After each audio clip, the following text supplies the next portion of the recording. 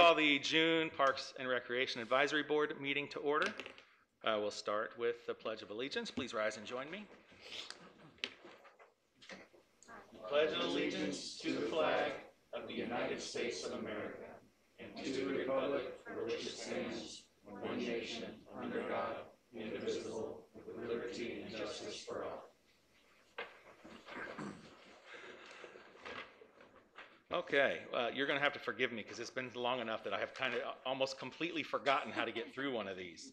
So, but I can follow the agenda here. So I'll turn it over to Sherry for roll call. Okay. Ed Heil. Here. Lori Howell. Here. Jason Keogh. Here. Rick Knotts is excused. Ashley Pasquale. Here. Robert Smith is excused. Scott Welty. Here. Mark Zeef. Here. And Lauren Vetter. And Councilmember Michelle Lynn. Here. Thank you. Okay, so I'm going to deviate from the agenda, but I had permission to do so. In fact, orders to do so. But I want to introduce the newest member of the board, Lori Howell. Lori took the position that was vacated by Chuck Vaughn, when he passed away in November. So I want to welcome Lori to the board, and would like to give you just a minute or two to tell us a little bit about yourself and what made you decide to be part of this group. Thank you. My job in the community is at Mojave Community College. I am the program coordinator for the substance abuse counseling program, and I've been a substance abuse counselor for about 20 years. And I don't like just doing the work. I like to get involved with the communities I always work in. And I've never provided services here. When I came in, I went right over to the college and was teaching. So the way I've gotten involved with communities here has been in the Drug Prevention Coalition. And so I was part of the ground floor for the Young Adult Development Association of Havasu, call it YADA. And so I was a chair for that for a couple years, and then I had to focus on my job again and handed it over to my students, and now I'm back involved with that. And in that involvement, we have brought back the Walk Away from Drugs. We sponsored Hobbies Not Habits in March, which was awesome. By the way, and we were so happy that took place right before all of this, because we were hoping that families and kids had something to do that participated in that, because there were a lot of easy at-home activities that they could do to keep themselves interested. So we were pretty happy about the timing of all of that, really. In the planning of all of that, between the walk and the hobbies event, the mayor got to know us a little bit, and he invited us to come say the Pledge of Allegiance at the council meeting. And I stuck around and watched the entire council meeting, and that's when I heard there was an opening here. And I got super excited right away and had to ask myself why I was excited about it. And I grew up in Parks and Rec. I take my niece all over the place, all the parks, and just enjoying all the outdoor activities. And I thought, what a great compliment to the Drug Prevention Coalition, because we want to connect youth and families to what's going on here. And how better to do that than get involved myself? So that's what brings me here, and I really look forward to learning a lot and getting involved as much as possible. So thanks for having me. Mm-hmm. Awesome. Thank you for that, Lori. It's great to have you on the team, and I look forward to working with you. Thank you. Okay, so you know what? I'm gonna deviate again. I was told at the beginning of the meeting that we may have some tricky mics. So if the mics go out, we'll have to start passing this guy around. So keep that in mind. If you're talking and the mic goes dead, hold up and we'll get the mic to you. Okay, now let's see. We're at number 4 on the agenda. This is call to the public. Anyone here would like to address the board? This is the time to do so. I see one member of the entire public nodding their heads no. So we'll move on to agenda item number 5, minutes from the February 24th, 2020 meeting. Any question? Oh, okay. Mr. Welty, motion? Motion to approve. I'll second. All right, I have a motion and a second to approve the minutes from the February 24th meeting. Any discussion? Hearing none. Well, I don't even know what we do now. Okay. Do we have to vote on the minutes? Okay, so those in favor of approval of the February 24th minutes, say aye. Aye. Any opposed? Okay. That takes us to number 6. We're jamming right along. Communications, announcements, and staff report. I'll turn it over to Mr. Keene for the staff report. Thank you, Mr. Chair. Registration for July swim lessons will begin on June 23rd, with lessons running July 6th through July 17th, and again July 20th through July 31st. The Stingray swim team will begin practicing July 6th under United States Swimming guidelines, and they have very strict guidelines of when individuals can enter the facility, how they can enter the facility, the number of swimmers per lane. They are not allowed to utilize locker rooms at this time, so they will be going straight from the pool to their vehicles. So just some added protections in there as well. Just wanted to throw that out there, that we're not throwing a ton of people into the pool at one time, while we're still limiting our lap swim to 2 swimmers per lane, and they have to start on opposite ends of the pool. As of now, the high school swim team will begin in August as usual. Practices will be the same as last year, and home meets will not begin until the last week of September because of the excessive heat in our pool area. Usually we have some meets early on in their season, and we've asked them to look at maybe going other places that have better ventilation, air conditioning in their pool areas, and we'll take kind of later in the season when it starts to cool down a little bit, just to help the swimmers themselves, as well as if spectators are allowed in the facility at that time, anybody that is watching. And then we did add a 5 a.m. pickleball session. A note on events: the 4th of July fireworks will be happening, so that's good. And then lastly, our recreations supervisor, Donna Bess Carlton, her last day will be July 1st after 30 plus years. She'll be retiring. Basically was one of the founding members of our Parks and Recreation Department here in Lake Havasu City. So we'll be, it's a very sad day to see Donna walk out that door, that's for sure. She's been an inspiration to many, many, many people here in town. And that concludes my report. Any questions or comments from members of the board on the staff report? Okay, thank you, Mr. Keene.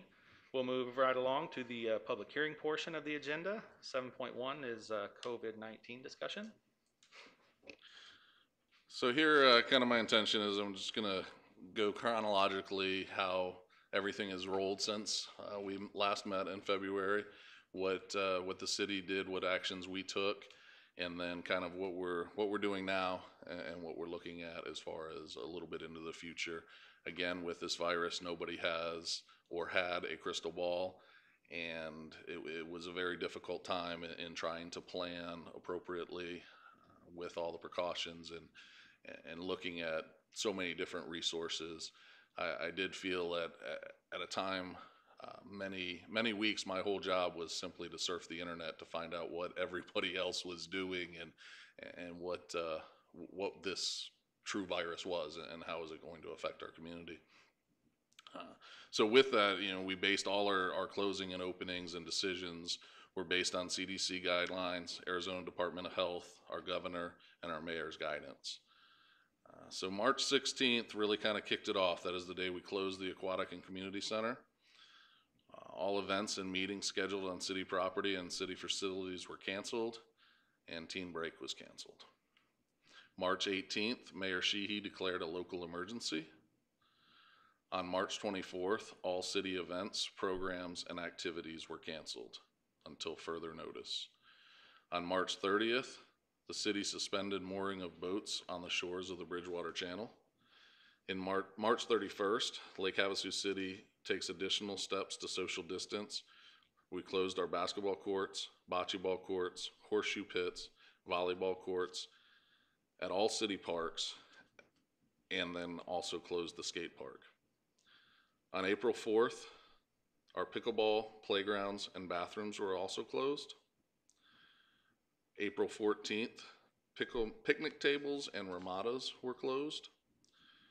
April 15th, we started virtual programming in order to give our citizens some opportunities to participate in some of our programs. That included exercise classes, cooking classes, Lego competition, coloring contest, some fishing videos. Quite a few things were done. And out of that came some things that we will continue to do because of the success of them. One of them is we're filming our exercise classes daily, and they're up on Facebook Live and getting a tremendous response for people that may not be able to leave their house or prefer to exercise in their own house as opposed to coming out to the community center. And then we'll also continue to throw up some little videos and other links where people can go to get activities to do. On April 17th, Lake Havasu City participated in Governor Ducey's Light Arizona Blue campaign by lighting the London Bridge and Wheeler Park blue. On May 4th, we started to loosen up here, and the dog parks and some restrooms opened. The restrooms that were opened at this time were strategically placed so that we could get to them to sanitize them within an hour to an hour and a half. So mostly they were the beaches, Cypress Park, Jack Hardy Park, in that area, so that we could get to them from the maintenance facility as quick as possible and be able to return again within the hour and a half. May 15th, all city park amenities were reopened. On May 18th, the Aquatic Center was open to lap swim only. On May 28th, the mooring in the Bridgewater Channel is allowed again. June 1st, swim lessons began, registration for summer camp started, and group exercise restarted at the community center.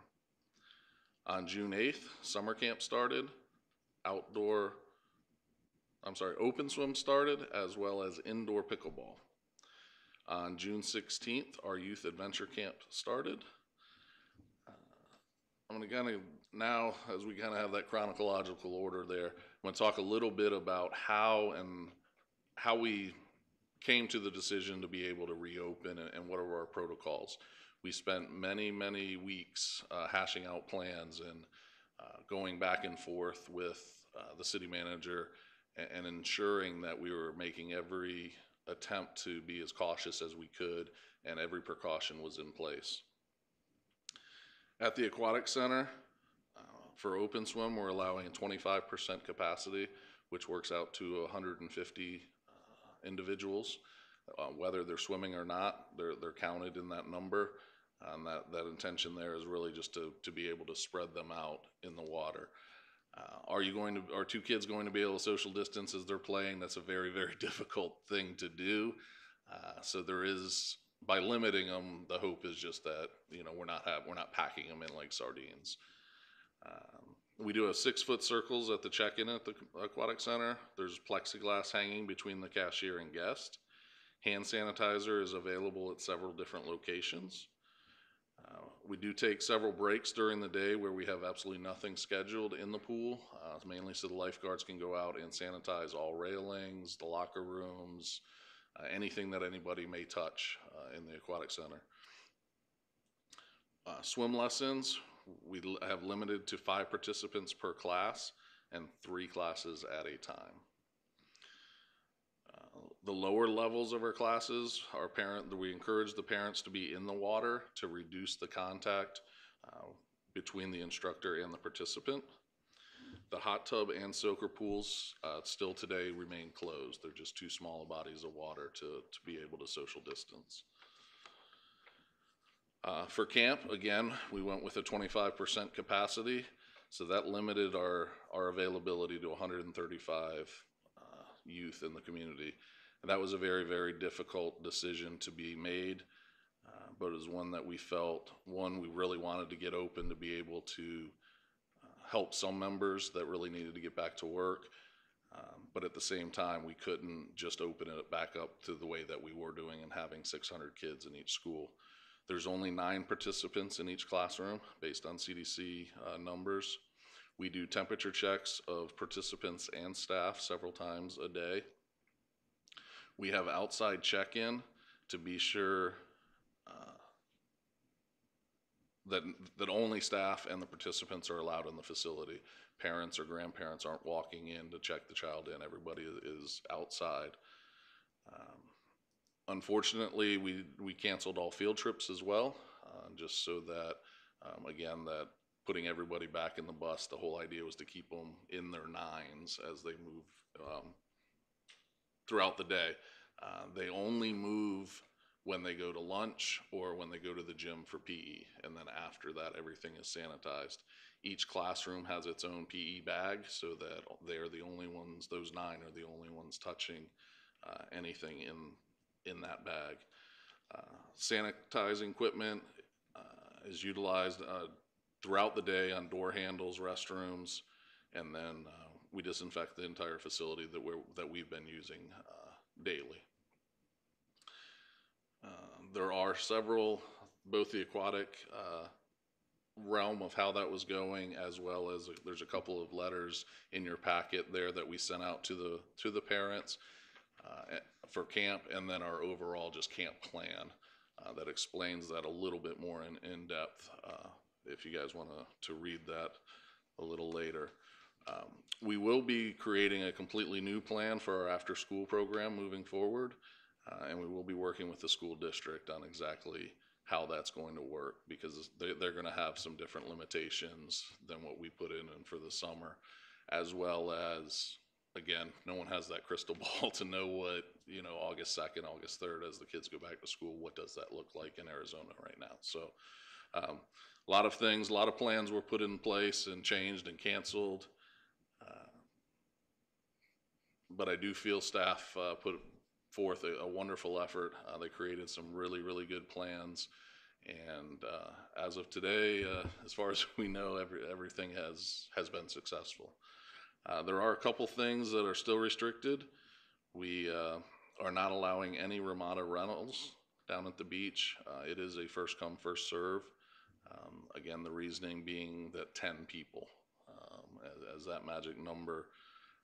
We just didn't feel that if you're only having 10 people at the Ramada, it was truly worth reserving. You could do the first come, first serve just as easy. And then all events are still being restricted and evaluated on a case-by-case basis. And really what we're doing for those events is asking the promoter to come to us with a plan of how are you going to abide basically by all the CDC and state requirements and recommendations. And then I look at those and then also take them up to our city manager, and we have discussion on them of exactly how we might be able to do that. And then we continue to ask all residents to please social distance as much as possible, wash your hands regularly, stay home if you're sick, and wear a mask when social distancing is not possible. We saw a little bump in the last couple of weeks here in Arizona. This really isn't going away, so we all need to do our part to help, flatten that curve a little bit. So that is my COVID report. Very good. Thanks for that. I think that was interesting. A little bump. We've hit records of positive cases daily, almost every day over the last week. So, yeah, I believe this is something we're going to have to address for some time to come. Any questions or comments from the board about from his? No, Mr. Chair. No, I'd like to applaud you guys and all the hard work that you did, to snap back and make sure everything's been cleaned every day and everything you did. Just great job. I concur. I saw some of those videos out there, and I think they were great. Yeah. Are you, even the ones for some of the kids? Is that something you're gonna maintain also? Because those are wonderful. Yes, I would like to continue many of those as we go through. Again, it's just something a little bit different, and I think a lot of people appreciated them. So we'll try to get some out, maybe 1 or 2 a month or so. Right on. Thank you. Okay, this is part of the public hearing portion of the agenda. If anyone from the audience would like to comment? Seeing none, we'll move on to agenda item 7.2, a discussion on park improvements. Again to you, Mr. Keene. Thank you.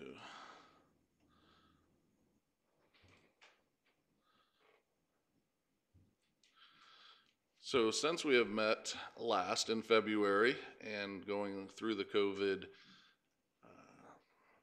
pandemic, our staff was definitely not just sitting around twiddling their thumbs. We've actually got quite a bit of work done over the spring, and I'm going to just kind of show you a few of those improvements that we have either completed or are currently working on to hopefully finish up by the end of the year. The swim area buoys, they were removed for a little while. The hardware was basically just being dissolved in the water, rusting through. So all the cabling and hardware were replaced on each buoy. We did not replace the buoys themselves. I know there's been some questions. There's a couple of them leaning over a little bit, but we did not replace the buoys themselves, just the hardware in there. And that was completed right before Memorial Day, which was our goal. So on May 21st this year.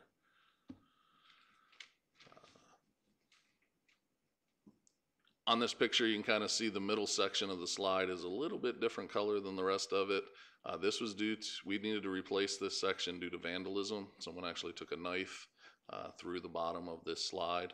So it was closed temporarily, even after we reopened the playground because that section was deemed unsafe. But we were able to replace that middle section and completed that on June 11th. One of the biggest comments we get from the public is more signs at Rotary Park for no dogs. So we did paint 70 signs in strategic locations on the concrete throughout the park, mainly when you get out of your vehicle as you're walking onto a ramp anywhere on the sidewalks, entrances to the park, just trying to really emphasize that there are no dogs allowed at Rotary. And those 70 signs were completed on June 2nd.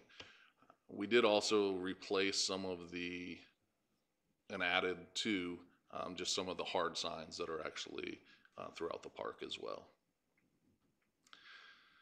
At London Bridge Beach, we did a whole refurbish of the basketball court. This project started as just a resurfacing of the surface and the paint, and as we were really getting into and evaluating the basketball rims and backboards, not only were they old, they were starting to fail. So we, as you can see on the picture on the right, we did replace them with new glass backboards and breakaway rims. The excuse me, the surface was redone, and we did add pickleball lines onto those courts as well. Again, the emphasis for this facility is basketball. However, if there's an opportunity where basketball is not being played and the court is just sitting empty, it's a good opportunity for pickleball players to be able to play as well. And that was completed May 30th this year. All 8 tennis courts at the high school were resurfaced.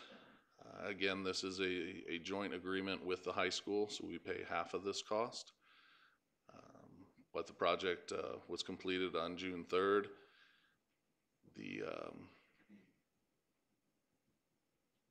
And from what I've been told is the courts are much better to play on. They are not as fast, which is the main reason that you resurface a tennis court, is the ball doesn't travel as quickly and you don't travel as quickly as you're sliding from one side to the other. We are in the process of, again, from a community outreach to our office and a couple during coffee with the mayor, at creating 2 new bocce ball courts at Jack Hardy Park. So we eliminated 2 horseshoe pits.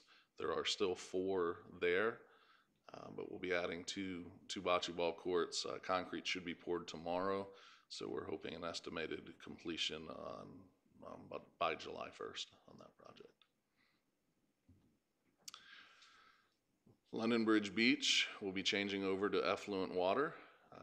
this has been in the works for many, many, many years, of just really trying to get our effluent projects up and running.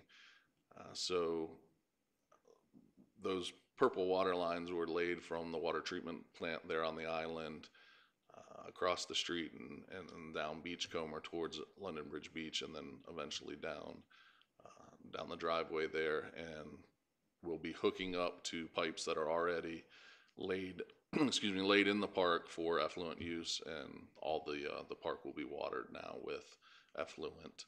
And I believe the completion date that they're looking for is by July 1st. I know they're in some dye testing right now to be sure that everything is sealed up and ready to go.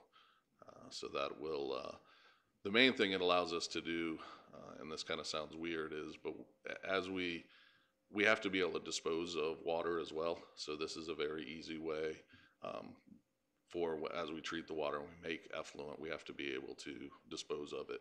And by watering our parks, it saves not only our fresh water for our residents, but allows us to get rid of our effluent as well. The water is perfectly safe, so it's not going to harm anybody or any animals. Cypress Park, we are reseeding the upper field. As you can kind of see, some of the bare spots are starting to fill in. And then we are also adding a booster pump for added water pressure. When the facility was constructed, the thought was it would start off on reuse water or be there fairly soon.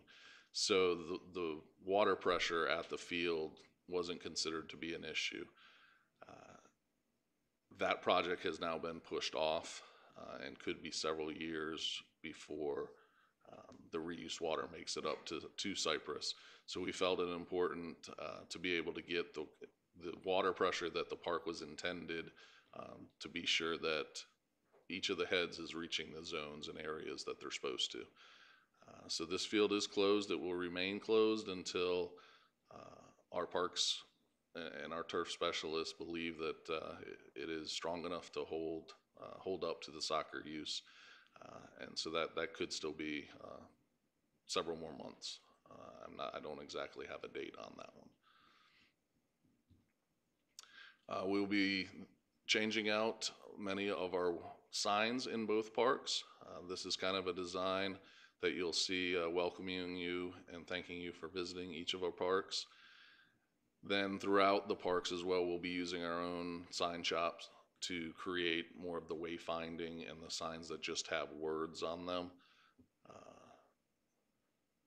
And that project will hopefully wrap up by the 1st of August. And that concludes my presentation on some additional park improvements. Thanks for that report, Mr. Keene. You guys have been busy. Any questions or comments from the board? Yes, Mr. Chair, I got a couple of them. How many times a year do you reseed that cypress? Is this the first time we've reseeded it? Yes, we do overseed in the fall and when the grass is changing from Bermuda to rye, and that's what brings it back to that green. But this is the first time where we've actually closed that park and had to fully reseed it. And you reverse it from rye back to Bermuda? Yes, it does that part naturally. Does that get aerated before you seed? It gets aerated several times a year. I want to say every 2 months or so. I'm smiling, by the way. Good. I'm always smiling. You just can't. Yeah, oh, you can? Yeah, my age, you said? You see to my age? No, I'm joking. And then the dogs in Rotary. Someone asked me if small dogs in strollers are allowed or not. I wasn't sure. I said, as far as I know, no animals are allowed at the park. Correct, unless they are service animals. Okay. Thank you very much. Mr. Chair? Yeah. Let me get closer. The signs at the end reminded me, maybe a year ago, there was a young man that presented to us some ideas for signage along the channel. And I'm sad to say, we lost track of that. So do you have enough? Is that his design or his idea? No, his signs are up throughout the channel, Oh, the okay. Eagle Scout. His signs were for identification of where you're at, mainly for public safety personnel. Each of the signs has a number to it. Okay. And so his design was really kind of a map of the channel, and they are on both sides of the Great. channel currently. Oh, that reminded me, was there a special system that went into mapping that sign system out on the channel?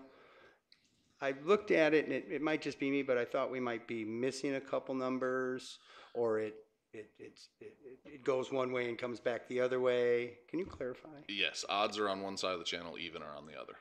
Perfect, thank you so much.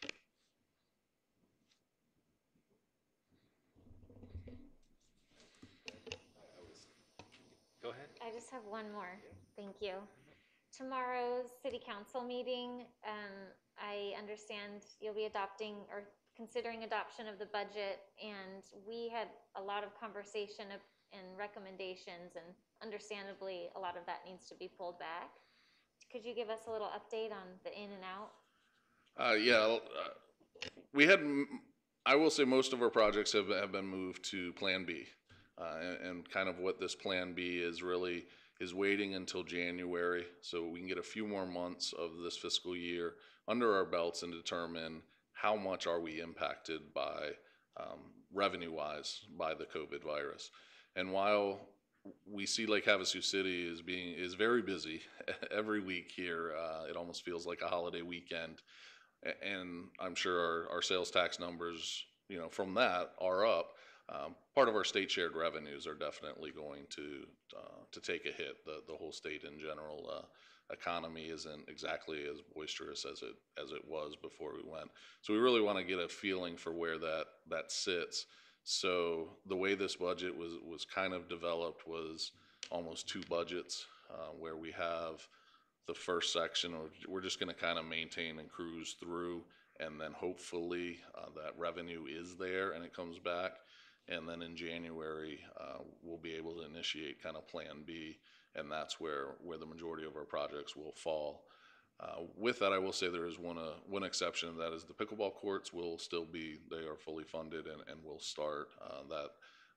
That bidding process should start here in the next couple weeks, that'll be advertised and go out. Before we jump off of that topic, what about the air conditioning projects for the aquatic center? Are those still? Yep, those are still in our CIP plan. So in the upcoming fiscal year, 2020-2021, is the engineering and design work. So there's almost, I believe, $200,000 or so there. And then the following year is actually the implementation and purchasing the equipment to construct that HVAC at the facility. Okay, but it still seems like that's intact for. Yes, okay. yes, it is currently. Good. That's good to hear. Okay, any other questions or comments from the board? You had one, Scott. I know you did. I did. Okay. All right, this is also part of the public hearing. Any questions or comments from the public? None. Seeing none, we'll move on to item number 8, future discussion items.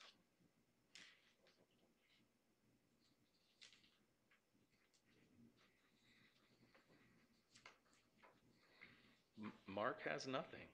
No, I know a couple months ago, I had mentioned something about maybe taking a look at the pros and cons, not this year, of course, but for making some of our basketball courts up in the high mountain neighborhoods full courts instead of half courts, and maybe putting a basketball court by the aquarium, aqua center, between the baseball field and the aqua center. And maybe next time or something, you put in discussion, we can look at the pros and cons of that.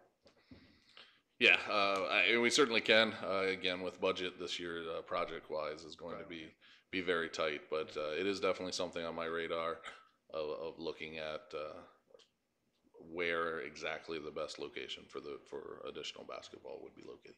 Cool, thank you so much. And then can I just say one thing? I don't know if this is the right time, but this might be my last meeting. This is my last meeting for my term, and I reapplied for another term, of course, because I just love it. I like all you guys. I like everyone. I like being a part of the community and helping out. So hopefully tomorrow night's meeting they'll vote me in again, and you guys won't lose me. But if I don't get voted in again, I might just show up over there just for nits and griddles, Yeah, it's a sales pitch. No voters are here though right now, so. But thank you. One voter's here, one voter's here. Any other members? So, go ahead. I think we've talked about this before, so I'm sure it's on a list for the future. Just eventually, I don't know how now, but learning about the city council or mayor and city managers' plans for us. What are we advising from this board? It would be really great to have that discussion at some point when we can. Yes, that is definitely on our list. Okay. Okay, so I have one thing. Do you have any requests? So I have one thing that may help. It may move us into the next item on the agenda, and that is, I missed the February meeting, but it seems like there was quite a bit of discussion about the changes that were suggested through the council, moving to quarterly meetings, and I believe the most of the members that were present weren't in favor of that plan. So maybe we can hear more about the direction. Well, that recommendation was definitely made both to the city manager as well as to mayor and council. Okay. So they have definitely heard that direction from this board. Okay, but nothing has Nothing has come back yet Okay. on that. Again, COVID kind of really took over a lot of that, and most of the council meetings were really just the bare necessities of what we needed to do to continue business, as the public weren't allowed to really give a whole lot of input. Okay, understandable. So then I guess we'll move into section 9, future meetings. Is our next meeting in 1 month or 2 months or 3 months from now? Well, we do have a conflict, as I will be out of town July 27th, which is our next scheduled meeting. This room is available July 20th if we would want to push it forward a week, or we could cancel it, and our next meeting would be August 24th. So I'll leave that up to the board and chair. Any discussion from the board? I'm good with moving it up a week to July 20th. So keep it in July? Yeah, I'm good with that. Anyone not want to keep it in July? Okay, so I think we're good with July 20th, if we can make that work. Okay, that leaves item number 10. Anyone care to make a motion to adjourn?